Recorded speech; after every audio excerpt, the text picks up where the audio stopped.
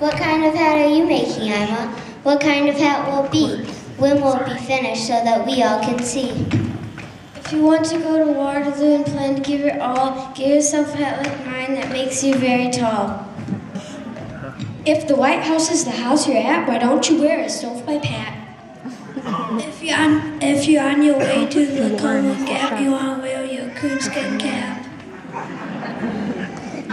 For the finest hats you've ever seen, just wear one fit for a royal queen.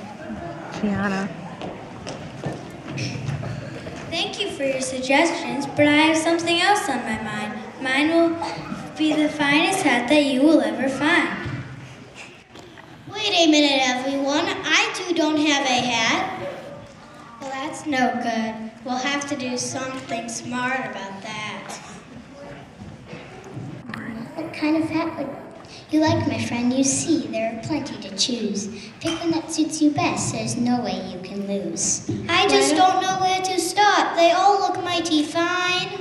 Why don't you try something practical and get a hat like mine? Your hat is very nice indeed. It has a very nice look. It's the perfect hat to wear if you want to be a cook. If you wear a hat like mine, you can make the traffic stop. Is that something to be traffic cop? A cook, a policeman, what shall I be? How will I ever find the perfect hat for me? To pick the hat to suit the job, you gotta use your thingamabob. My thingamabob? Yes, now, dry those tears. Your thingamabob is between your ears.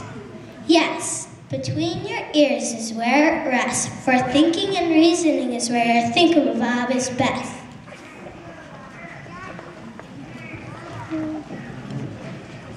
From all the hats to choose from, it's just so hard to decide. Just follow my advice and find a hat to wear with pride.